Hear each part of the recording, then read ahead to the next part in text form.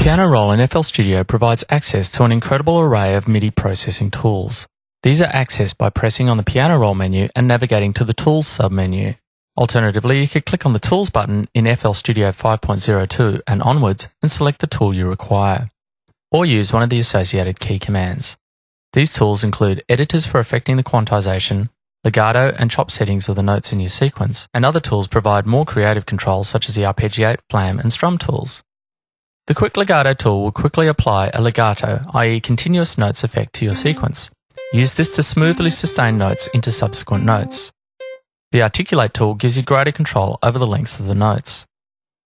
The Options menu provides 3 quick note length presets: staccato, portato, and legato. The Multiply knob will increase or decrease the note lengths by a percentage amount.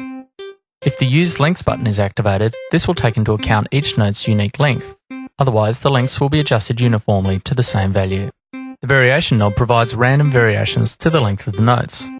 Click the tick button once you are happy with the result, or click the dialog close box to cancel out. The Quick Quantize tool will quantize the note starts and lengths according to the snap to grid settings in the Piano Roll.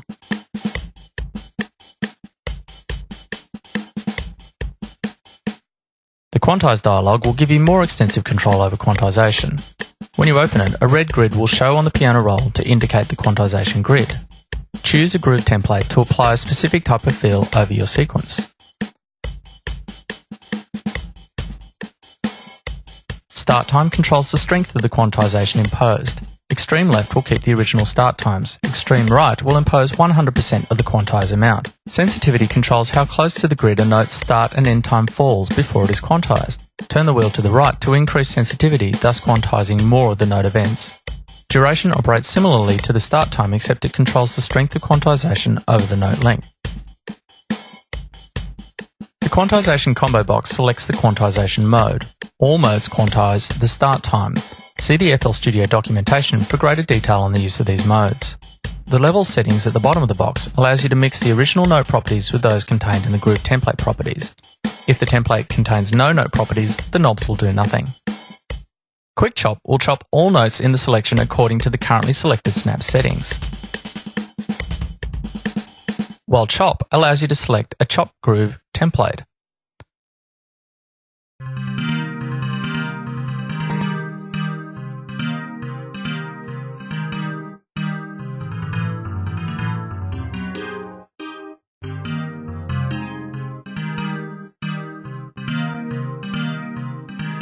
Time Multiplicator will set a value by which the note length will be divided.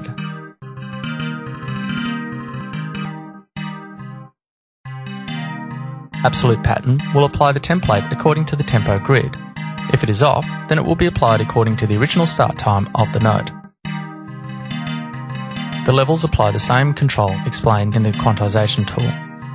There are a lot of groove templates supplied with the chopper. Exploring these will help give you a sense of just how powerful the chopper can be. The Arpeggiate tool will apply an arpeggiation effect to your sequence. This is different to the real-time arpeggiator contained in the channel settings of a generator. Here I have a melody, and I'm applying the arpeggiator to it.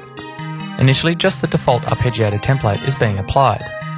The options provide a huge range of variations that control how the original notes interact with the groove template. Range will alter the pitch range the arpeggiator will spread the notes over, and Time Multiplicator will divide or stretch the notes by integer amounts.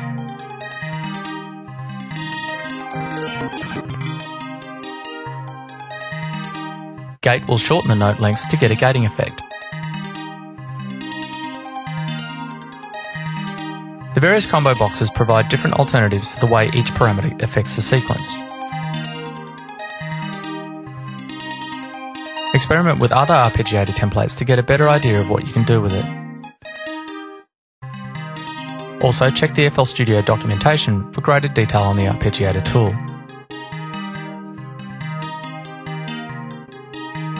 The Strum dialog will apply a guitar chord strum effect to block chords that you have in your sequence. By shifting the timing and velocity of notes in a chord, it provides a much more realistic guitar playing simulation. Alter the time controls to control the amount of time shifting as well as the acceleration of the strum. Alter the velocity controls to increase or decrease the volume of subsequent notes in the strummed chord. And switch on Preserve End to keep the end time of the affected notes. The end section lets you shift the end time of the chord notes. Turn on the alternate direction to change the direction of the strum for each subsequent chord. This simulates up and down strokes played on a guitar. The flam tool allows you to quickly apply flam effects to notes. Flamming is an effect used by drummers to create a double drum hit effect, whereby they play a mini hit shortly before the main hit. The options menu provides a range of flam presets, all of which are very useful.